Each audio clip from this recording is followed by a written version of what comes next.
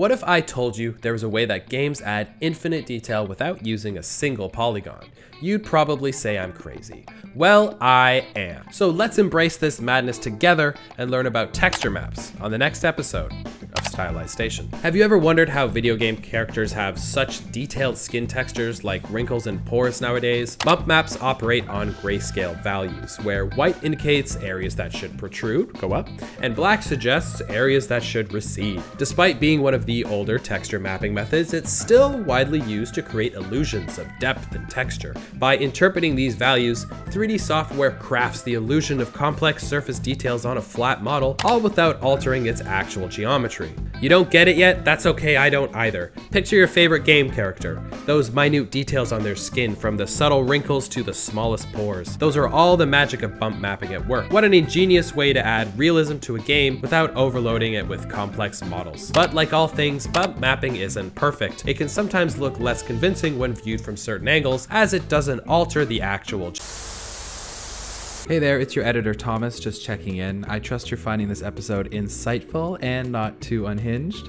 For a moment, I'd like to speak directly to my fellow game artists. If you've been watching the channel for a while, you know it's one of my lifelong goals with this platform to show the world that game art shouldn't be some exclusive club. This is why we've taken on the mission of scouring the world for the best artists and teachers and creating a well-organized library of game art courses for people just like us. So far, we have 3 full-length courses up and running, and I'm determined to add many, many more in the near future. So if you want to check out what we've made, I'll leave a link in the description. And if you keep creating, who knows, maybe we'll get to work on a course together someday. Now, let's get back to the episode. Who the fuck was that guy? Anyway, like bump maps, normal maps create the illusion of depth on the surface of a model, but they do so in a slightly different way. Instead of using grayscale values to provide up or down information, normal maps use RGB to provide information about the direction of the surface normals. What an upgrade. In a normal map, each pixel's RGB value responds to the X, Y, and Z coordinates of a surface normal, a vector that is perpendicular to the surface at that point. This allows the 3D software to calculate how light should reflect off the surface, creating a more convincing illusion of depth and detail. Take that, bump maps. However, like bump maps, normal maps don't add actual resolution to the model. It's all a lie. Normal maps are often used to create the illusion of complex surface detail without significantly increasing the complexity of the model. They are the artist's secret to crafting textures that trick the eye. Ripples on the surface of water, the rustic rivets on a steampunk machine, the complex grain on a wooden table, or even the detailed stitching on a character's leather jacket. Normal maps are also crucial in environmental design, helping to render realistic textures on large structures like the brickwork in a decrepit building, or the roughness of an asphalt road. Normal maps are the most popular type of texture map, and you can see them in every game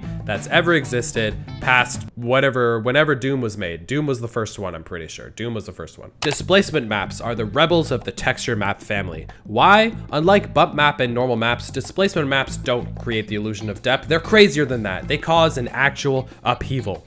They transform the very geometry of the model, creating real, tangible shapes and contours. They are the true architects in the realm of 3D textures. Similar to its siblings, displacement maps utilize grayscale values. However, they interpret this data differently because they're crazy, using it to calculate exactly how much each point on the model's surface should jut out or displace. Lighter values say step out more. Darker values whisper recede. But remember, with great power comes great responsibility, or in this case, more computational resources. But when would we need such power, you might ask? Think of footprints in the snow in a video game like Red Dead Redemption 2. But how does the game know to displace the snow exactly where your character steps, creating that perfect crispy footprint? Ah, my friend, that's a story for another day, so stay tuned for our next episode on Stylized Station.